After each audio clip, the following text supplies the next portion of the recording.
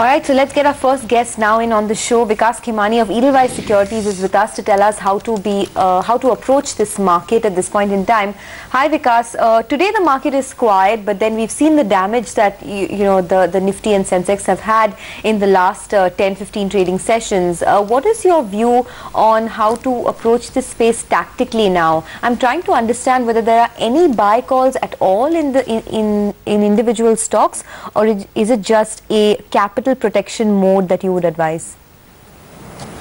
I think given in the recent past, given the volatility in the markets, and I think news flow around the policy related matters, I think there is excessive focus at the macro levels, and I think rightfully, but I think because of that excessive macro focus levels, I think the individual stock focus has sort of gone down, and I think most of the market participants are looking to get some clarity on sort of macro going forward, and that is where the market stands. But we do think that definitely macros are worrisome concern, but I think concerning all of us. But I think within that there is a definitely opportunity to look at individual stocks, sectors, and I think within every market chaos you will find investment opportunities. But I think broadly speaking, by and large investor community is sort of concerned what will be the way forward, whether interest rates will come down, will rupee stabilize here. And I think once this sort of volatility settles down, I do feel that investors would sort of make fresh exposure, will begin to make fresh exposure very soon. Vikas, hi, morning. In light of what we've seen on the banking stocks, what would your view be with regards to the banking space fundamentally at these levels and between public and private?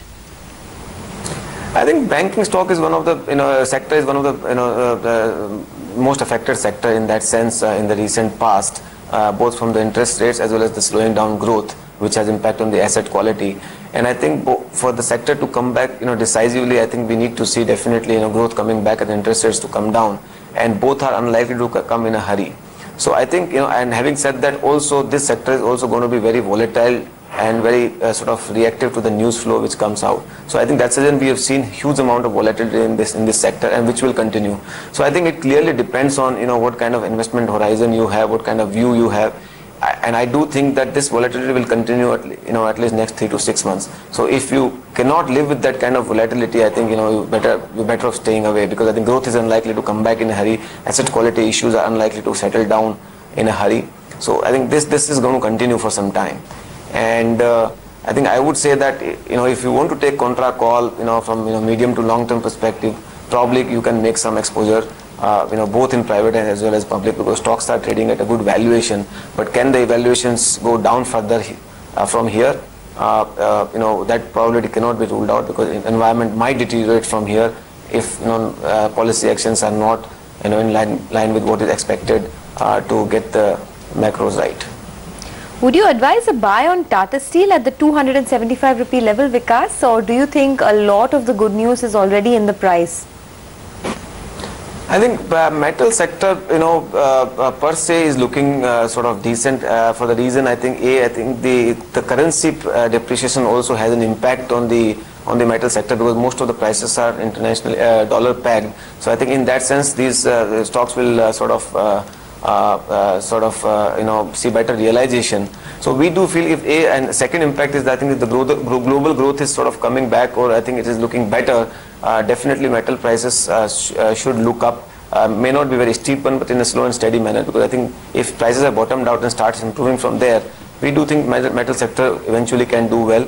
In case of Tata Steel, I think chorus being the large part, I think improvement in Europe definitely has an impact on that, and I think they have done a lot of measures as a company to sort of save costs, and their recent numbers were also very good. So we do think metal as a sector per se can do very well in otherwise weak environment, because I think the depreciating rupee and appreciating the increase in the metal prices are likely to help. Vikas, how would you approach defensives within this market? Sun Pharma has run up 36% on a YTD basis, but in this week itself, it's now seeing some amount of profit booking. The stock itself is down 7-odd%. Would you see this as an opportunity to accumulate Sun Pharma?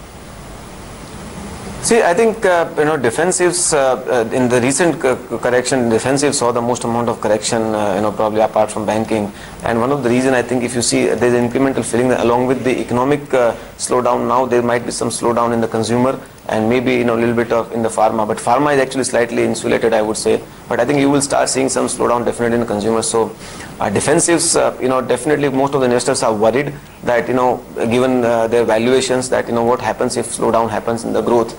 But I would tend to think that in a otherwise volatile, otherwise weak environment, unless the growth comes back, money is unlikely to shift big time out of defensives. So you will see them on corrections, buying emerging on them. And as far as the Sun Pharma is concerned, we have a buy rating. We like the stock from long-term perspective. So we have been advising to accumulate on the corrections. Okay, just one final word then on the telecom space, because we have seen telecom as a recommendation in the last couple of weeks, but off late, like in this week itself, Bharti has lost about 10% or so. Would you use it as a buying opportunity? Yes, I think we've been very positive on the telecom sector, over last 6 to 8 months, and I think we continue to remain positive, and we do think that worst is behind for the sector, and I think there will be a slow and steady improvement. It may not be very sharp and steep, but I think there will be a slow and steady improvement in the fundamentals. I think you will see realizations improving across the sector, and I think regulatory burden is also sort of settling down. So we do think sector will do well going forward, and we are advising investors to look at the sector. All right, Vikas, we leave it at that. Thanks very much for joining in. So that's Vikas Khemani of Edelweiss Securities, holding for the markets with a gain of around 0.3%, just about flat with a positive bias today. Take a break and come back. We'll get talking to the Chief Economist of Care Ratings.